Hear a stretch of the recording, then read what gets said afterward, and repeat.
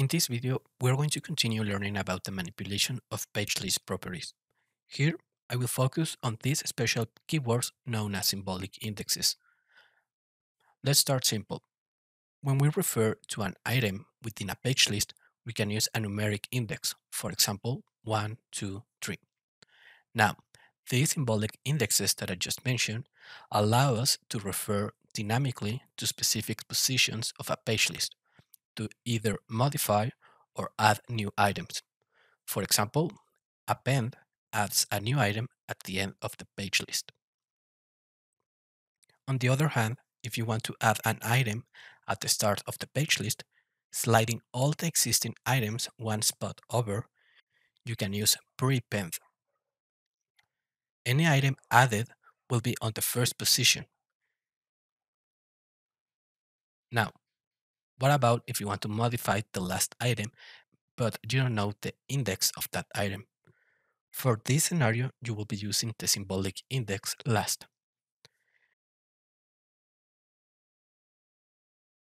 If you want to modify the first item, you can use the numeric index 1. Now, in case you are looping through a page list and you want to refer to the current item, you can use the index current. Also, if within a loop you need to get the current index, you can use the property pyForEachCount from the parameter page.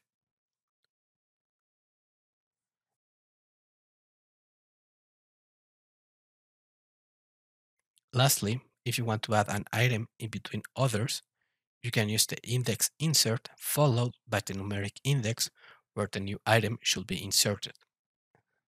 With this, all the other items starting at that position will be moved one spot over.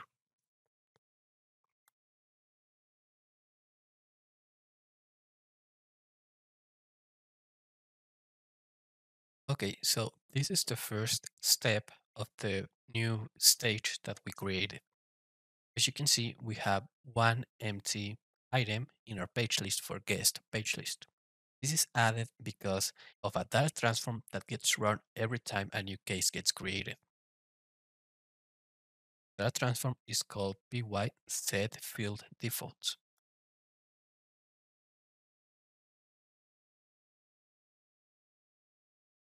So what I'm going to do is to disable this step. When you disable a step, it will not run. It's the same as deleting it. But you have the option as a developer to still have all the logic there if you want to enable the step again.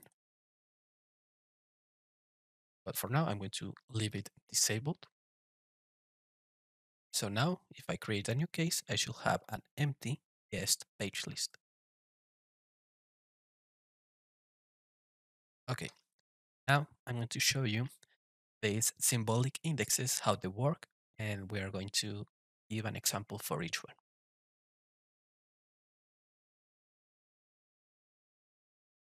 So to show this, I'm going to be creating a data transform that will be running on the post-processing of this flow action, login. Let me open this flow action. And here on action, on the post-processing, where we apply a data transform, I'm going to create a new data transform, name it load count information.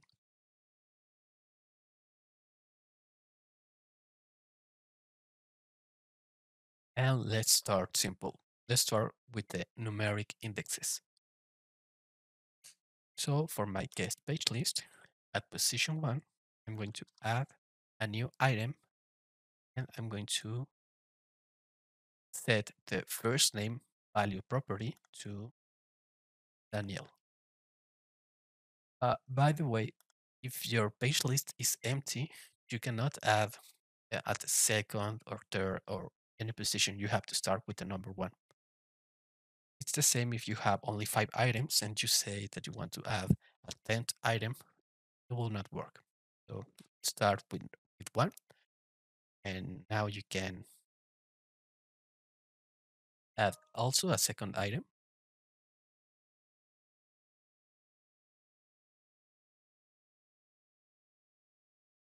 So here we have two items. Let's save the data transform over here. And what I'm going to do is that I'm going to move from the guest information from this stage to the previous stage and then go back. That way, my data transform will be run when I'm done with this step. So here, I'm going to go to Actions, Change Stage. Let's go to Authentication. One stage before, this step is the one that has that post-processing data transform that we just created. So I should see two items added to my page list. And yeah, they are here.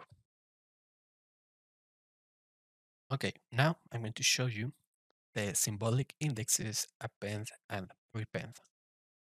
So whenever you are going to use these symbolic indexes, those go in between the greater than and less than characters. So here to say append, and here I'm going to say prepend. So remember, append will add to the end of the list and prepend will add to the beginning of the list. So if I do what I just did, I should have 4 items. I should have my 2 original items plus the append that I'm doing and the prepend that I'm doing.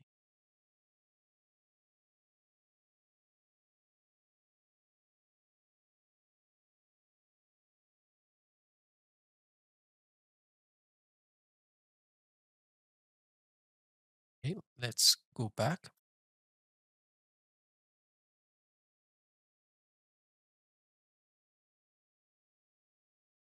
Okay, see, prepend adds to the front, append adds to the end.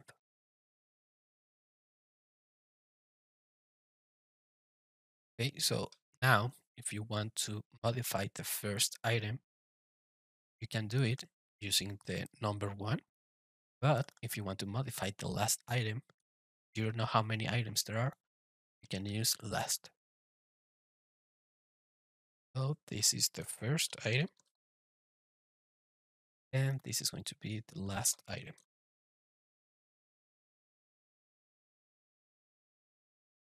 So this is only modifying, it is not adding anything to the page list.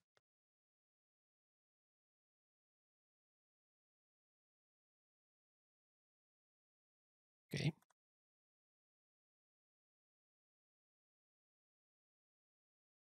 Now, if you want to add a new item at some place that is not the beginning or the end, you can use the keyword insert. So for example, if I want to add something in the middle of my page list, then I need to use the keyword insert followed by the position where I want to add that new item. So if I want an item here, I have to use insert for the position tree, and then it will add that item here, and everything starting at that position will be moved one spot over. So I'm going to use insert, the position is going to be 3, and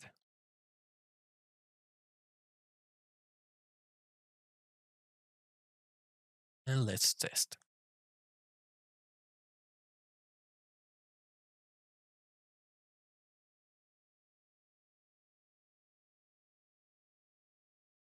Okay, now the last thing that I'm going to show you is current. And for current, the keyword, we need to be in a loop. So I'm going to change the action to for each page in. We are going to iterate through the page list, and I'm going to copy the information from the same item where we are currently positioned at, the value for the first name into the last name. So I'm going to say last name is equal to my page list, the position is current,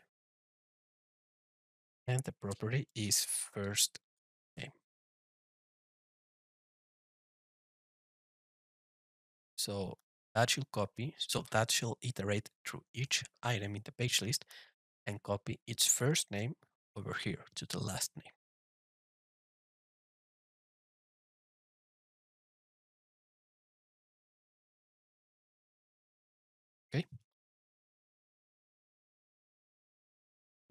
This current, that keyword is not really useful here in a data transform because we can achieve the same output just checking this checkbox, just the properties from that same page list over here. But that's pretty much the same. But that current keyword is really useful in some more complex activities. We haven't covered the activity rules, but we will soon do that. Now, one last thing that you might want to know about in the future is how do we know in which duration we are currently at? So how do I know when I'm at position 1, 2, 3, 4, 5? Well, you can do it with this property, which is in the param page whenever you are looping through a page list. So you write param dot py for each count. So this will give you a number of the iteration you are currently doing. So if I do this, I should save the number and last name. So when I come back, I should have 1, 2, 3, 4, 5 here.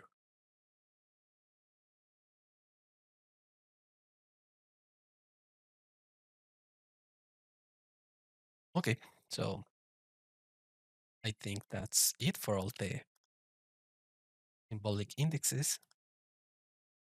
What I'm going to do now is to have the first and the last name of the user that got authenticated in this stage to be shown here. So if I go to clipboard, my PY work page, if I expand it, go to the account page, I can see that I have the username and the password, but I don't have the first and the last name. That is still in our data page, which is in data pages thread and the account username and password. So here, if I expand and I go to PX results, I check the first result, I should have that information there. So what I'm going to do is to copy the first and the last name into our account page so that, and then I'm going to copy that account page information into the first item of the guest page list.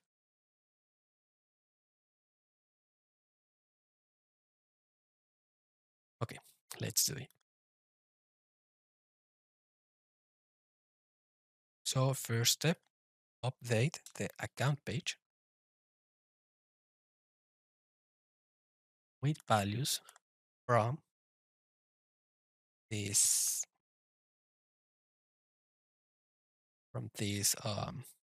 data page.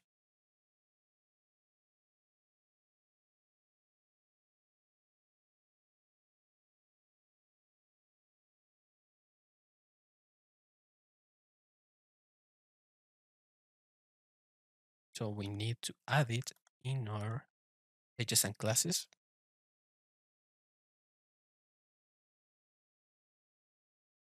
The class is HBA booking data account. And let's remember that here we need two parameters, value 1 and value 2. Value 1 is for the username, value 2 is for the password.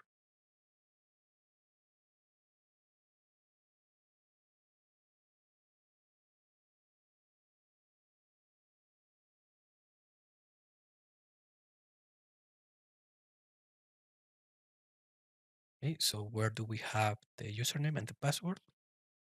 I go to my clipboard, open account page, I have it there. So account page dot username and password.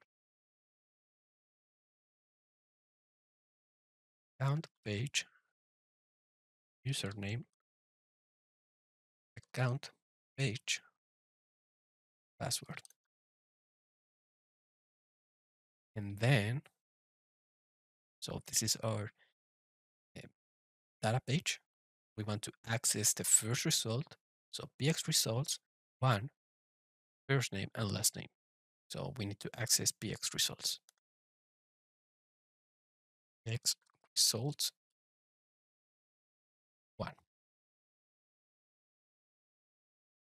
So now I should have access to the properties of that first result. So let's set first name equal to first name and last name equal to last name.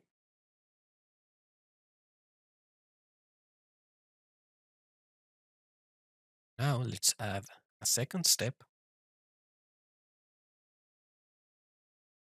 and let's update the first page of our guest page list. So first name will be equal to the values in our account page, first name, which we copied over here. And the same for the last name.